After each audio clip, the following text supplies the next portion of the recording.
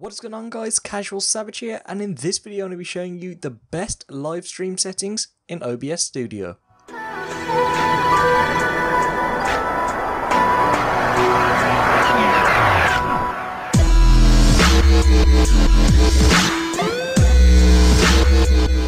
Now, just before I get into this video, if you'd like to request a tutorial, then be sure to leave it in the comments below or ask me on Twitter. So of course we have OBS opened up right now, and the first thing I'm going to do is head over to settings. Now if you remember last video, I showed you how to set up the stream key. If you haven't seen it yet or you don't know how to do it, simply click the video in the description or on screen right now. So now we're going to head over to output. Now where it says output mode, by default it should be on simple. If it is, then change it to advanced. Now you want to make sure you're on the streaming tab, and that is what I'm going to be showing you today. And as you'll see, there's audio track here, which means we have the ability to insert different or up to 4 audio tracks while streaming. So one audio track, because of course, can be your notifications or notification sounds. The other one could be music in the background. For the encoder, you want to make sure it is X264, nothing else. Definitely stick with this one. Make sure you have checked Enforce Streaming Service Encode Settings. Now where it says Rescale Output, check this, and we're actually going to change this to 1280 by 720, and I'm going to get into that right now. I know there's going to be a lot of people thinking, why would you downscale it from 1920 by 1080 to 720? Now to be honest, there's not much of a difference. And with 1080 you need a certain bitrate, and that bitrate is not supported by Twitch. The bitrate on Twitch, you can only go to 3500 and you need close to about 10,000 bitrate. So this is why I say stick to 720. You're still going to have a nice clear HD stream, and to be honest, with 1080 is not going to be much difference. On to the next one where it says rate control, make sure it is selected as CBR. For the bitrate, you can go between 3000 to 3500. Completely up to you. I'm going to go with about 3250 because it's in between. You can use custom buffer size. This is completely up to you depending on your internet. The keyframe intervals will be set to 2. And now we get onto the CPU usage. So if we click this, as you'll see, we'll be presented with all of these. Now, the slower you pick, the better the stream's going to be.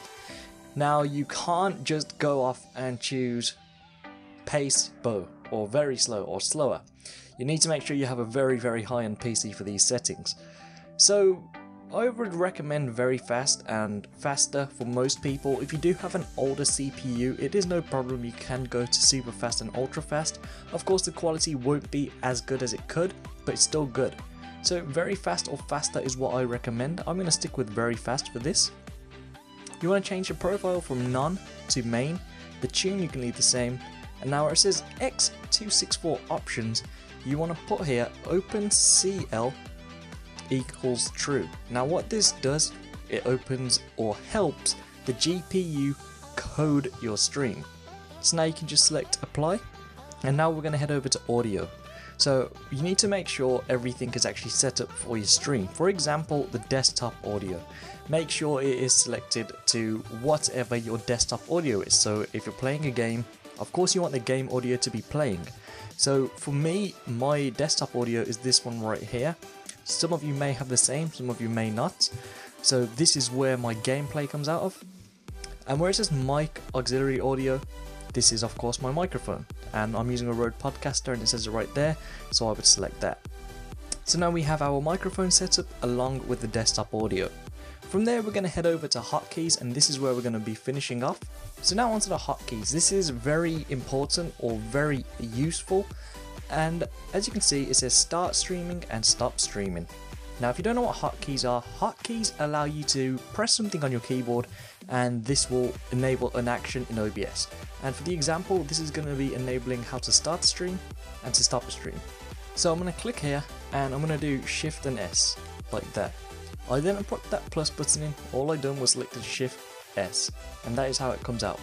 Now the S for me stands for start, so Shift and S means it's going to start the stream. And I'm also going to do the exact same for stopping the stream as well.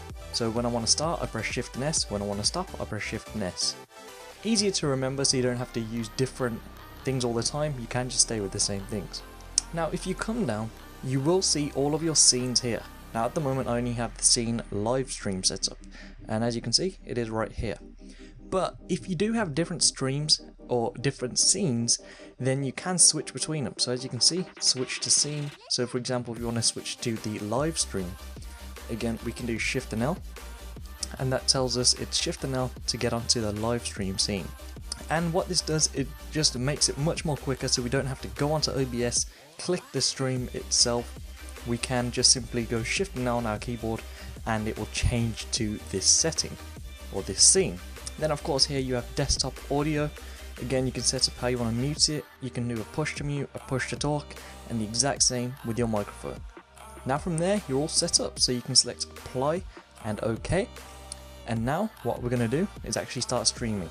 So I'm going to press, actually I'm going to use Shift and S because that is our stream shortcut, so Shift and S. As you'll see, we are now live streaming. It says stop streaming right here, and you'll notice right here it says mic or AUX and then desktop audio.